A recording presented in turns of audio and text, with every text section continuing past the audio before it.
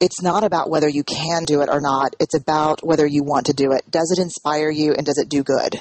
And as a social worker, I mean, I have a bachelor's, a master's, and a PhD in social work. So the kind of doing best, doing good to do best and doing, the double bottom line thing is really part of who I am.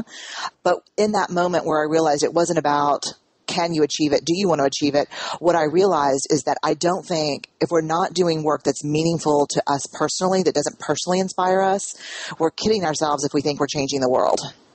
That's powerful words, and I'm nodding vigorously because I'm similar in the sense that I can turn my hand to many things, and that's not the measure of success anymore. No, it's the measure of not can I do it, but actually is this of all the things I could be doing, is this the best thing to be doing?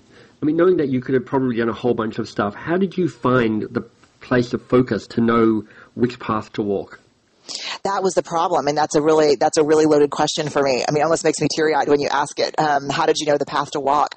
Here's what for me was that I spent my whole life looking for a path. Okay, so I get my PhD, I have a business background, and so the path that lays out in front of me is, my dean calls me in and says, I'm a first year tenure track professor. I want to groom you for a dean position one day. And of course, there's that path. And I understand exactly how you get that. You have to do, 43 articles that are peer reviewed, 16 this, read a budget, do this, understand the politics of the account, Yeah. And so there's a path. And I started to go down it and started to be very successful very quickly. I guess for me, when I sat back and realized, God, this is like, some of this work is like drilling a hole in my forehead and sucking my soul out through it. This is not what I want to do. What I realized was holding me back was the fact that when I wrote down what made me the happiest, where I felt like I could really, that quote, Howard Thurman, don't do what the world needs, do what makes you come alive, because what the world needs is more people who have come alive. Yeah. What I realized is the things that make me come alive, there was no path. There was no one out in front of me doing it. I didn't say, oh, there she is, and she's 38, and she's got really young kids, and a partner who's got a big career, and these are the 25 steps. Right. And so often, meaningful work, in my opinion, is not at the end of a well-trodden path. Right.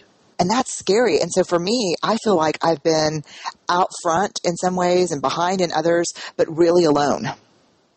And for me, the community comes not from people that are doing exactly what I'm doing, but from other people who are forging a path. It's very interestingly put. I mean, there's a Spanish poet whose name I can't remember, but he says, we make the path when we walk. And, part of what I think you're saying is like, here's my path. Or here's another great quote, which I think you'll like, is inspiration is when my path suddenly makes sense. When you finally get to a point where you look back and you go, oh, that's what the path I was walking. Who knew at the time? Because at the time I was sort of stumbling forward going, I hope this is my best guess.